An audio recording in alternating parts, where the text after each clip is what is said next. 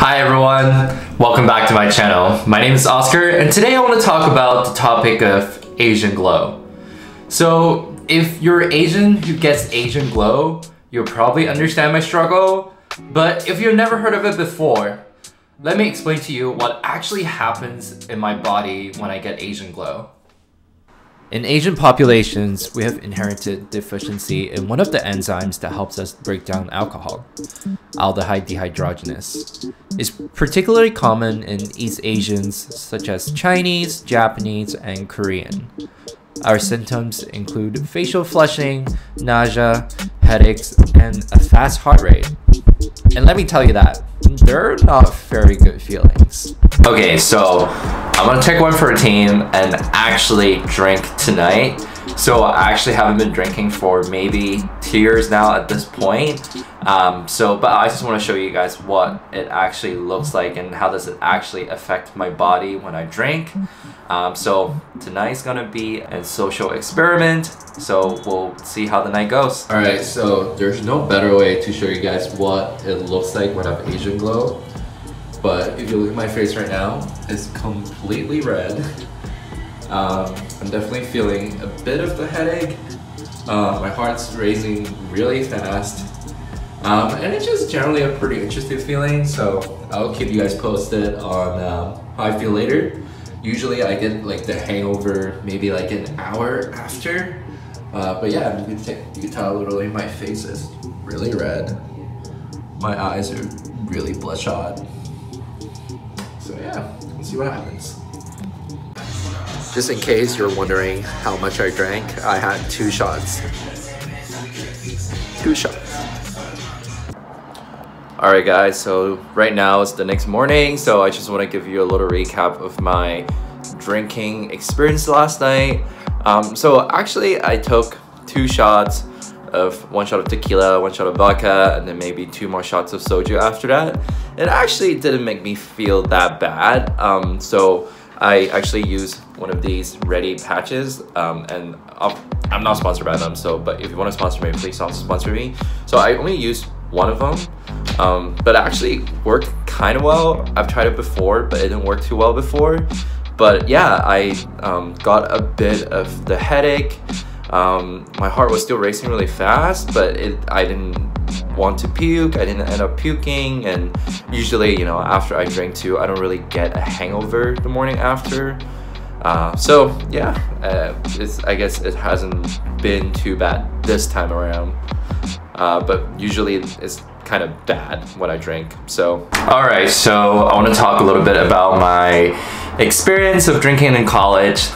So drinking honestly was such a huge social thing back in university, and of course you'll go to parties with your friends and there's always alcohol involved.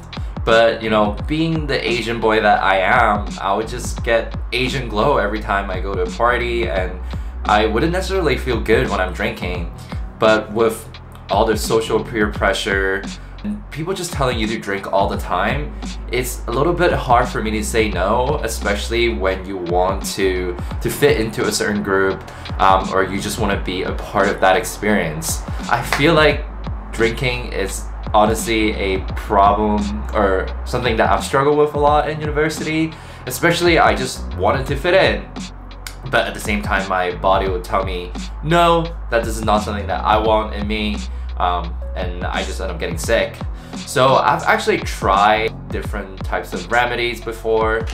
So something that I've tried is these ready patches. They're actually kind of a hit or miss, you know. I've had pretty good times on them. Sometimes it works, sometimes it doesn't. So it's really a luck of a draw. And it's something that I've also tried is Pepsi. I don't know if you could see it, but yeah, Pepsi is pretty common, especially if you Google Asian glow. Usually Pepsi is the first thing that pops up. It's actually an antihistamine, and I think it actually suppresses a lot of your allergic reactions. So it actually doesn't necessarily get rid of your Asian glow, but it just makes the symptoms not as severe, which is actually worse for your body. And allergic reactions are the things that tell you that you're not supposed to do this, the toxin just accumulates in your body and you just there's a much higher chance that you might be able to get alcohol poisoning when you're on Pepsid. So, you know, after trying all sorts of remedies, especially after the pandemic, I've decided to cut out alcohol cold turkey. So I just decided that, you know, I could still have so much fun even when I'm sober at a party. You know, fun to me is not really about the substance that you're on, but it's really about the people that you're with, and you know, it's really about the vibe. So here are some of the biggest takeaways that I got from not drinking for 2 to 3 years now. Obviously, except for this one time that I tried it for this video.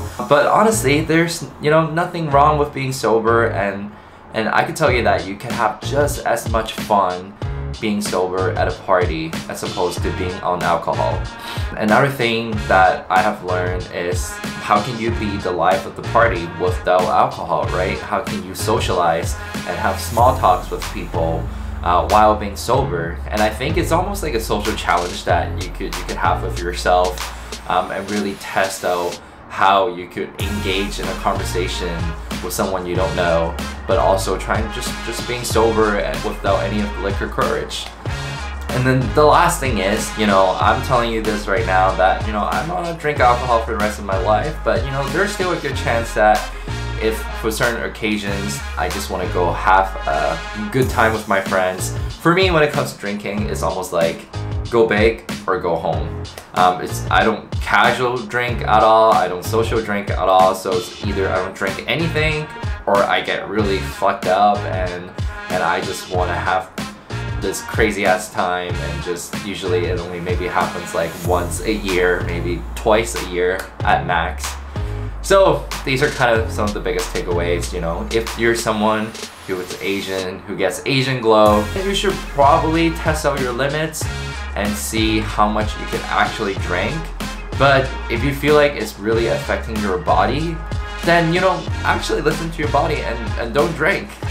Also, it's just better for your body, right? If you decide to drink one day, and that's completely okay, you know, there's still there's not one method that'll help you get rid of your Asian glow. But if you just want to drink for one night, once in a while, to have a good time with your friends, and that's completely okay too. So at the end of the day, it's up to you if you want to drink or not. But always listen to your body. If your body doesn't want it, it doesn't want it. And you don't want to get cancer either. So if you like this video, please subscribe to my channel, like this video, and turn on your notification for my new videos. And I'll see you next time. Bye!